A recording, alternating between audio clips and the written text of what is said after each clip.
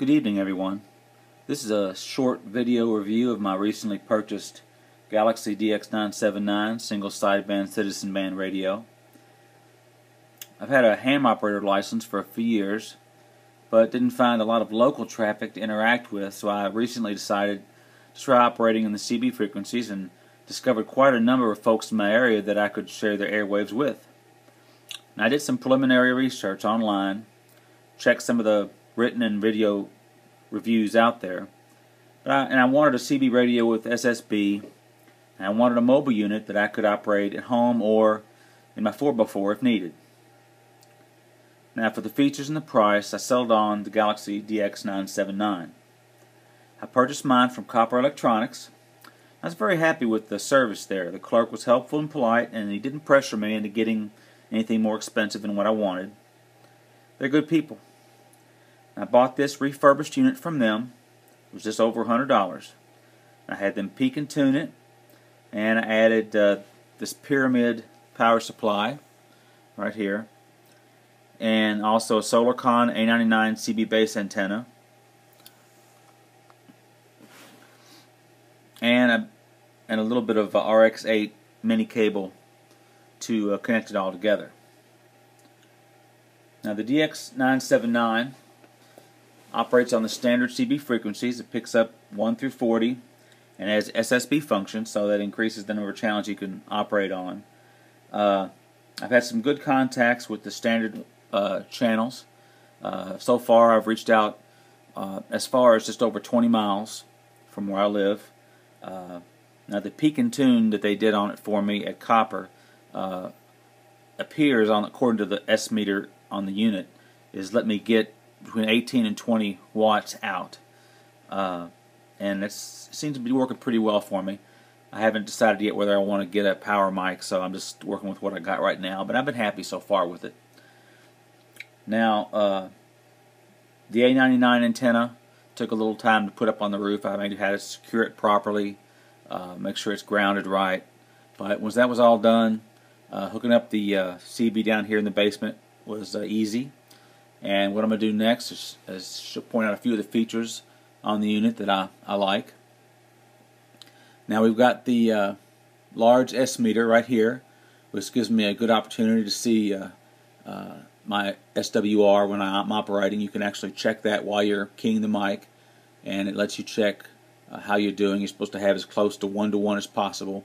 And I'm running about 1 to 1.2. 1.3 at worst, so it's pretty good. I like it just fine. And that's with the antenna as it came out of the box. It was supposed to be preset for optimum, and I haven't had any trouble. I'm getting plenty of good contacts out of it. Now, the talkback function I haven't used yet. That allows you to hear yourself through the speaker of the radio. I haven't really found any use for that. I might use it later on. We'll see. The clarifier, of course, when you're in single sideband mode, the clarifier allows you to tune and properly hear and transmit to other people on SSB single sideband. I had one contact with that a while back. They weren't very far away. Haven't had a lot of experience with that yet, but I'm going to try more of that later on.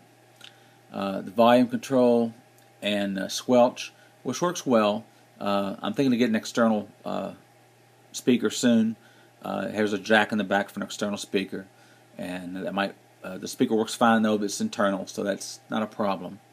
Now, the mic and RF gain, when you're using the radio, the instructions say to turn them all the way up, and I haven't heard anybody who I've spoken to tell me if I got any major feedback, so I'm going to leave those as they are for now.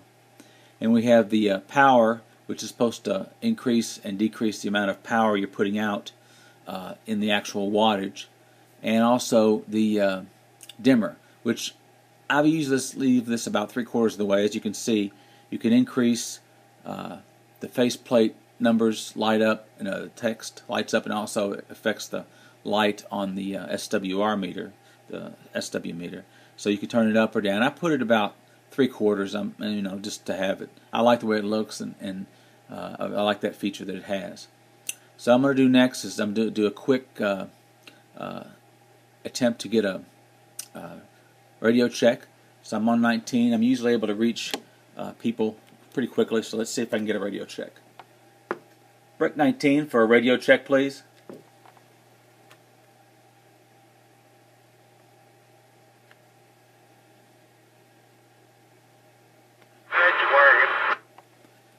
Thank you, driver. Appreciate it.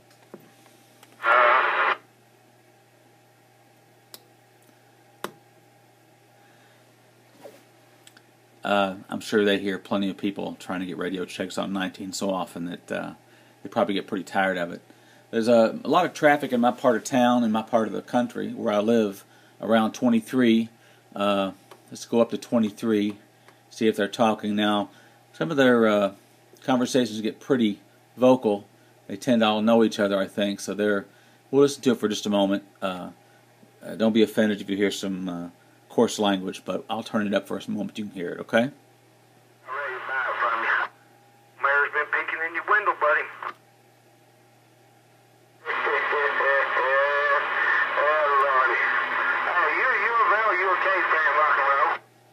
Hell, I don't care. Whoever's playing, I hope they win. Well, you know what?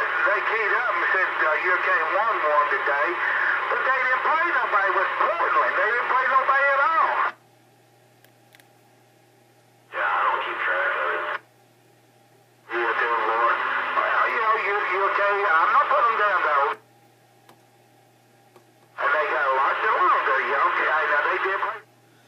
So that's my short review. I've been pretty happy with it.